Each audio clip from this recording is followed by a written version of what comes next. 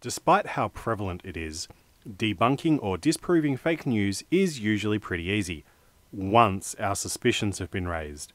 The real challenge lies in learning not to accept everything that looks like news at face value.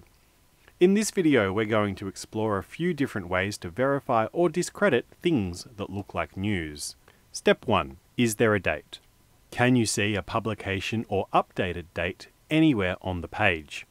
A recent date is important to have so we know how current the story is. If the story is old, or if there's no date at all, then we probably shouldn't trust it. Step 2. Do you know the outlet? Have you seen it before, or do you know it by reputation? If you can't answer this question with a definite yes, then we need to do a bit more digging. Does the site have an About page? What happens when you search for the name of the site? Is there a Wikipedia article about it? If you can find reliable, trustworthy information about the site, then we'll keep going. If not, then it's time to ditch the article and find a different source. One easy way to tell if a site is genuine or not is to look at the web address. Be very wary of sites that use reputable brand names, but whose web addresses end in two top-level domains. For example, .com.co or .edu.com. This is known as spoofing, and it's widely practiced by fake news outlets. Step 3. Is there an author listed? And what can you find out about them? Authors listed on fake news sites are often not actually real people. Let's have a look at this one.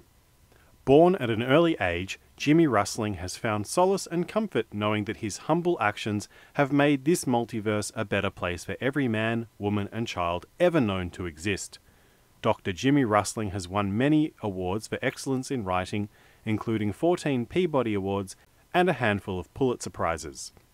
When Jimmys are not being rustled, the kind doctor enjoys being an amazing husband to his beautiful soulmate, Anastasia, a Russian mail-order bride of almost 2 months.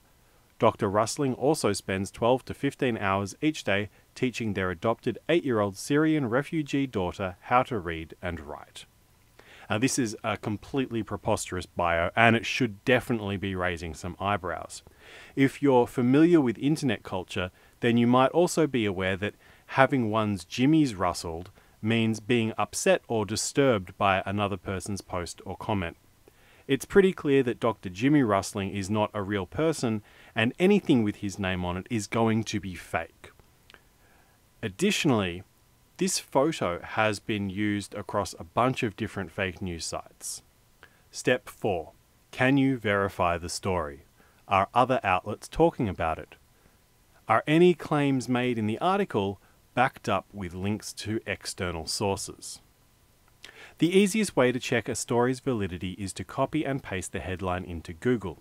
If there are a lot of results with similar titles, especially if reputable sources are talking about the same thing from a similar angle, then your source is possibly okay. But few or no results, or lots of results saying the opposite of what your source says, would be a good indicator that your source isn't trustworthy.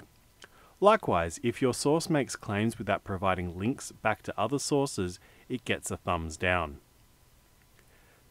These steps can be used in pretty much any order, or for any source, but the order we've presented it here basically takes you from least effort to verify to most effort.